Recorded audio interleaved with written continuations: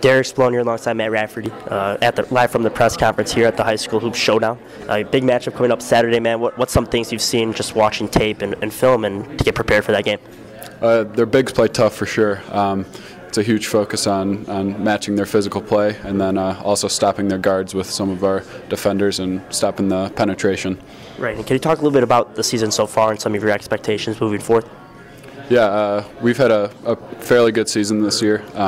Lost a couple tough ones to some good teams by 2 or 3 points usually. Yeah, so hopefully this is a big game, and we've got to worry about Friday's conference game first before the big game on Saturday. Yeah. And what does that feel like, though? I mean, it's at home, at the High School Showdown. You guys get to play it at home, man. You can have some family and friends out there. I guess that kind of helps momentum-wise a little bit, or? Yeah, I think it'll be a pretty good advantage for us. Fenwick isn't too far, but Central, I think we'll have a good crowd there, fan base, and some student support. Absolutely, man. So a junior in high school right now, what are some things that you have developed on and worked on to be at the level that you're playing right now?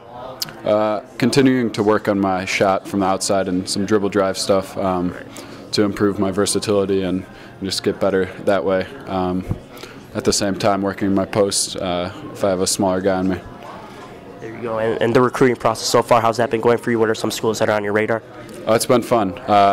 Talking a little bit to Wisconsin, Iowa, Northwestern, also some smaller mid-major schools that I'd probably get a better chance to play right away at.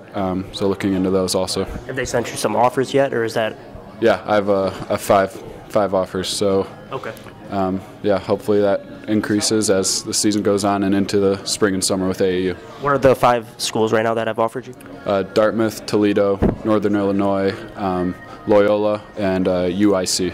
Oh man, perfect, man. USC Flames. That's what we cover as well. That's interesting. But final question for you, man. What pumps you up before a game? What music you listen to kind of get you ready, man?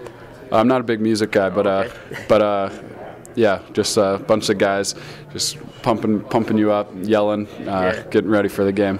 Some traditions that we follow gets us ready and pumped for the game. And whatever gets you the wins, right? Yeah. So Derek Spallone, Matt Rafferty,